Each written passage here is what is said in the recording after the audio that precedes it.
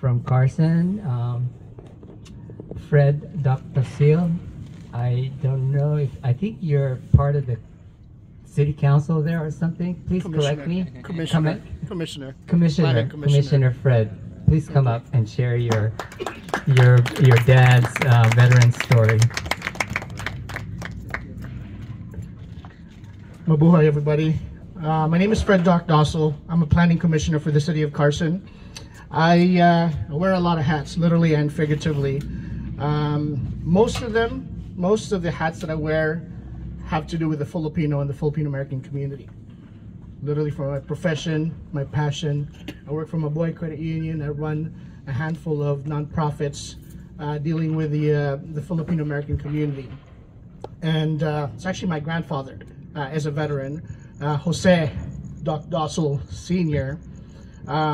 It's a little bittersweet, actually, celebrating this today, because I went to school in Irvine, UC Irvine, part of Kaba, Zat. And at the turn of the century, it sounds so long ago, but at the turn of the century, we would celebrate Veterans Day with the annual Veterans Day March here in Historic Filipinotown.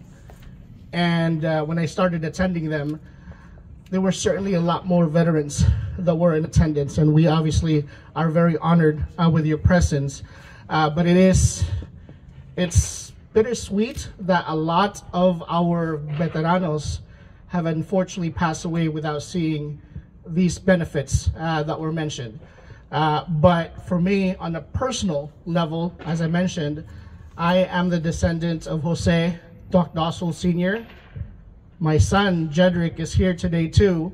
I represent the 13 children, the 25 grandchildren, and 13 great-grandchildren of this veteran. He was born in Iloilo in 1917. He signed up with the Philippine Army in 1939, and in 1941 they were conscripted into the United States Armed Forces of the Far East, USAFE, right?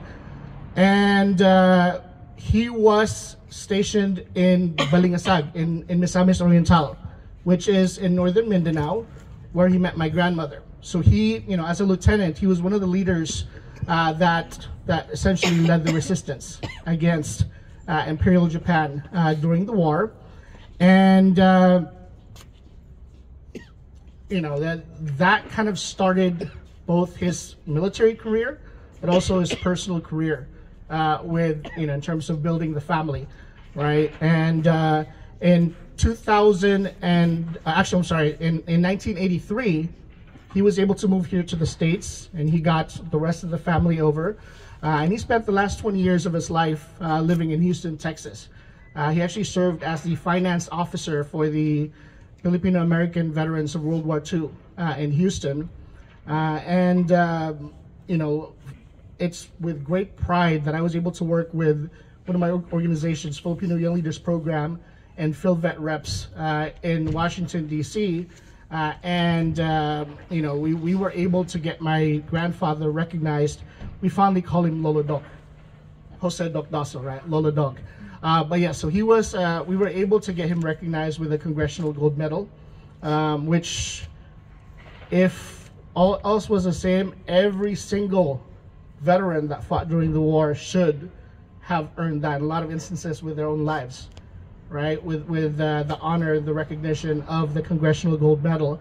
But the fact of the matter is, unfortunately, a very small percentage have had that recognition.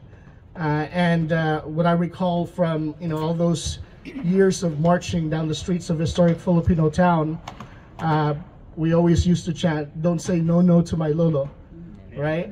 And justice delayed is justice denied. It's bittersweet celebrating Veterans Day today, because we see some of our community members here. We recognize the service, the bravery, the heroism that these veterans did during their time of service. But at the same time too, we acknowledge the fact that these men, their legacy lives on. And every single one of us that are here today, the stories that they wrote and the stories that are yet to be written from those of us that are here within the community. So that's my challenge, is to fulfill that legacy that they started, you know, all those years ago when they selflessly fought during the war. It's on to us to live up to that challenge and fulfill that legacy by being the best representation of the Filipino community, of our own individual families that we can be. Again, my name is Fred Doc Dossel. Salamat and mabuhay. Thank you, Fred. Next, I'd like to call Stephanie Sahor to come up and